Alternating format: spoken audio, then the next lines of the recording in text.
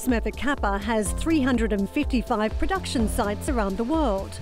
The group's CEO, Tony Smurfit, gave me a tour of one of them to explain the process that goes into fulfilling our packaging needs.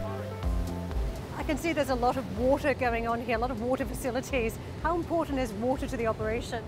Well, you don't make paper without water. Basically, the water melts those old boxes down to fibres and you use a lot of it. But in that process, it gets very dirty. Water comes into our system and goes out down there. But in the meantime, before it goes out down there, it goes into that reactor, which basically has bacteria in it, which eats all the bad stuff.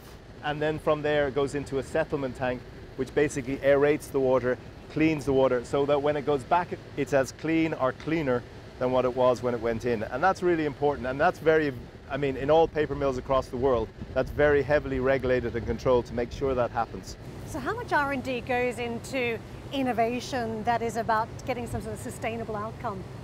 R&D is an essential part of our existence, whether it's making the paper machine go faster, whether it's getting more material out of the waste paper, whether it's cleaning the water, making sure you use less chemicals. Everything is a really important part of our business.